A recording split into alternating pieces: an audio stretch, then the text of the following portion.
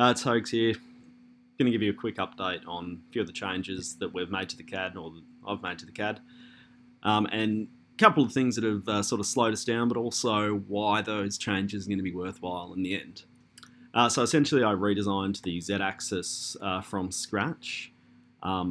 There was a couple of major reasons why I did this, and the big one was making it more easily built with basic tools. So on the Z-axis now, there's actually no requirement for any pockets or channels, and also these counterbores are not required. So you can use basic tools, just a drill and a saw, and make yourself your Z-axis for both your faceplate and your spindle plate. Also changed the way that width is handled with this stock. So for example here, I've got a 75mm wide Z plate. If I put on my front assembly here as well, and then look at the spindle plate. So my laptop's just having a moment. If you have a look at the spindle plate here as well, 75mm wide. Now that is adjustable using the parameters. Designed around 3 standard sizes, 75mm 3-inch or 76.2, and then 80mm. Those 3 sizes pretty much cover off Australia, UK, Europe, Canada and the US, so everyone will be able to access those, and it just makes getting that stock and building your Z-axis a little bit easier. So you can see I've just changed it to 80mm here, and if we come back to the Z-axis now, you can see that the Z-axis is now 80mm wide here. This piece here will be 80mm wide, and then your lengths. So all you've got to do is cut this example, a 220mm wide length, and for the y-axis there, 110mm wide, sorry. So what that means is you buy yourself, say, a 400mm piece, cut off 220, cut off 110, and then your stock is to size, so you haven't had to CNC out the right-sized piece. The other thing that we've tried to do, is, as I said at the start, is removing the need for channels or counterbores or pockets. Up there, the BK10 now just sits directly on top of the faceplate there, so no need for that pocket anymore. There's a couple of advantages here. That also lifts up our ball screw just enough that you can remove the need for counterbores in here. Now there is a conflict that will come from that, which is when I turn on the ball screw here. It's sort of hard to see, but that would actually be pressing up against the top of the spindle plate there. You can see that on the back of this, I'll just turn that one off. On the front assembly here, on the back of that there is a channel going on the rear side of the spindle faceplate. Conscious of the fact that that's not going to be something everyone's going to be able to mill out. So in order to make things a bit easier, easier to assemble, there's an option here for a spacer. You turn the spacer on, and that will actually create a printed part, which I now need to just activate that, which just sits on top of the faceplate there, creates that channel, lifts this up. Removes, again, the need for the counterbores and the pockets. There's going to be another part for the front here for the spindle bracket to go on, but we'll get back to that shortly. Turn that off. Bringing these back on, I'll just go through a few of the features. As I start talking, I realise just how much there is to go through with what we've got here. And it's a little bit confusing in the fact that while it is parametric, it is also still standardised. So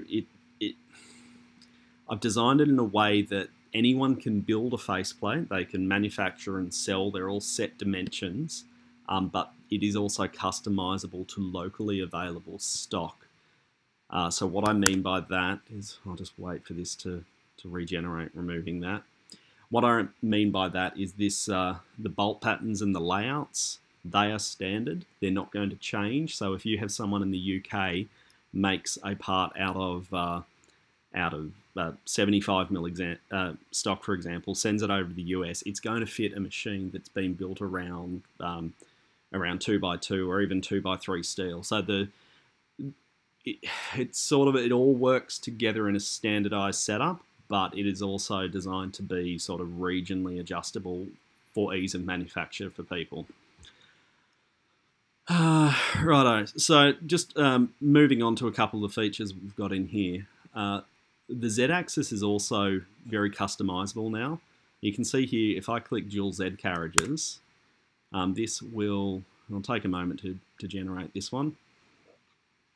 But you know, there's a lot of interest in people wanting to run dual carriages. I've got that on the X and the Y, and now on the Z as well. So you can see here the dual Z option. With this big channel here is designed to preserve Z travel, which is, you know, something that we all sort of want on a limited Z machine, and that just slides over nicely around the BK up there. The bolts aren't modelled in at the moment, which is why you can't see that. With the dual faceplate, however, it is a little bit harder to make. I'll just turn the riser off for a moment. You can see that there's these sort of little bits of metal that pop out there for securing that on. That doesn't exist in the single plate version, so you sort of need to have access to a CNC already if you're going to go down the dual path. So it might be something that if you want to go straight to that, you might just buy a pre-purchased, pre-made faceplate. And that sort of goes back to what I was saying earlier about there still being a standard amongst the parametric elements. The spacings of the rails don't vary with the stock that you use. So if someone has made a stock, you know, you can mix and match between parts that have been made for a metric machine over to an imperial machine. They're all going to work together. So just give my laptop a quick moment here. And we'll turn the riser back on, turn the spacers back on. So look, in short, the Z-axis has been a pretty big job to get it to where it is now, but I'm actually really happy with what I've ended up with. I've ended up with a Z-axis that has all the tramming features, all the same features that we have on the regular PrintNC in a more compact form. We've got dual carriages in there. We've got excellent rigidity. It supports, you know, everything you could ask for as far as changing steel thicknesses. And where are we here? Let's just bump this up to say a 20mm thick faceplate. Give it a moment.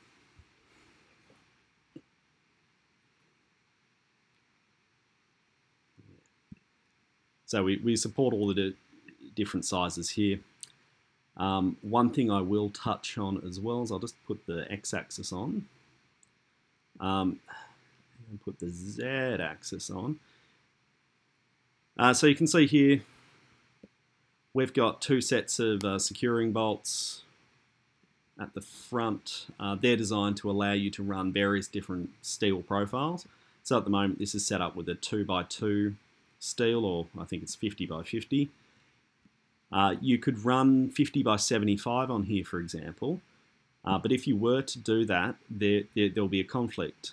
So if we just go to, where are we, gantry tool, optional gantry tool, and this one's going to take a moment to regenerate because gantry tool is one of the earliest pieces in the timeline, so it pretty much has to rebuild the whole machine.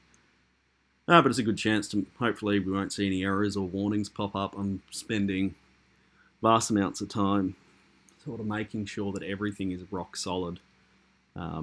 It's turned into a much bigger project than I ever envisaged it could possibly be. But I've got a very direct and very clear vision of how I want the whole machine to turn out. So compute's finished. Here we go. We'll have a look here. Okay, righto. So you can see here the second set of holes now is supporting that 75x50 steel.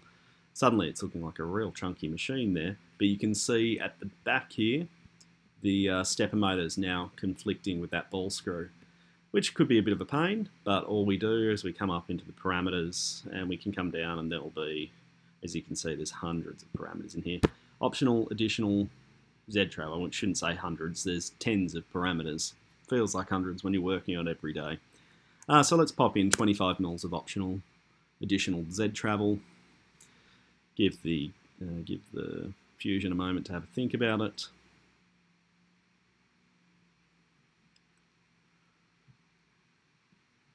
Okay, and there we are, our conflict's gone. That's gone, the Z-axis has increased its size. We now need longer rails, we need 240mm rails, but that all now fits nicely. We'll move away from the Z-axis for a moment. Oh, one thing I should probably mention here as well. You know, it's obvious when we look at this that a NEMA 23 might be something people are looking for.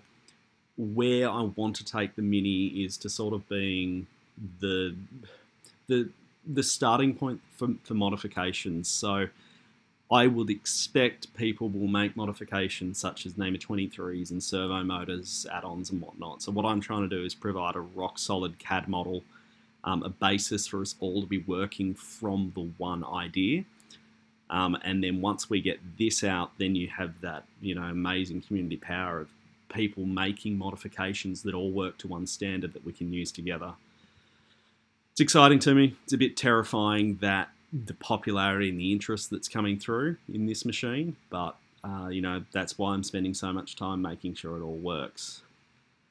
So I mentioned at the start that I was going to touch on the rollers. We're going to drop down, just let the machine open. Here we go, Y-axis is coming up. Okay, so if we have a look at the rollers here, you'll see that the faceplate is no longer flush up against the steel. There's a 1mm gap there. Why that's like that, I'm just going to isolate that for a moment. I'm going to do a section analysis so we can have a look inside the roller. Let's just go in here. Why it's no longer touching is the roller now rests on the bolts that you use for securing both the carriage, and then there's a second set of bolts up the top. So what that allows us to do is that allows us to do a completely non-square cut if we needed, and then I've got a two-sided assembly tool that I'll bring up in a moment. I'll just turn the hardware on. So you can see that the roller itself is actually pushing onto the heads of these bolts. You can actually see I'll need to adjust that one there. That's because I've got an M5 up the top and there's an M4 there. So there's a little bit of a bug that I'll need to fix, but I'll pop in and do that shortly.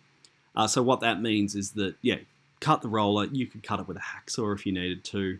Use the assembly tool. I'll just bring that assembly tool up now so you can see that. You can see how the assembly tool caps off over the top of it and marks a square position top and bottom at the same time. So look, I'm going to wrap it up here.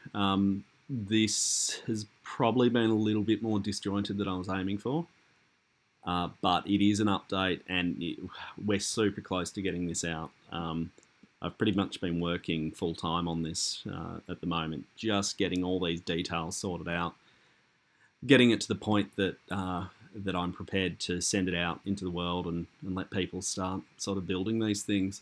Why I've held off is just ensuring that when you spend your money and when you start your build, that we're not going to be turning around and saying, hey, sorry guys, I got it wrong, you're going to need X, and wasting your money. So I know it's frustrating, and I've been saying repeatedly, oh look, it's coming. But it's vital to me that once we send this out into the world, that people are, you know, they have a functional CAD and a functional machine with some of the little flaws worked out, so you're ready to go. On that, I'm thinking that diverting away from the Discord a little bit for the Mini, we'll probably put up a static traditional forum onto the PrintNC-Mini website. That will just allow people to log bug requests, you know, log issues and bugs, or ask for help in a more traditional format where you can reference it and come back through. So I'll change the Mini site in the next couple of days. You'll see that change over, and then we'll also get the link up to start getting the downloads happening for the file. It'll come out as a beta initially, so I'm expecting there will be a few small issues still. There's just so many variations of, you know, different steel sizes and different options available in the file that I can't possibly test everything before I put it out there. But you can see as I'm sort of talking to you now, I'm making modifications, such as I just put 75 by 50 steel and gained ourselves some extra Z room on the machine there. Gives you 97mm. This is still an NEMA 17 base machine, but super cool.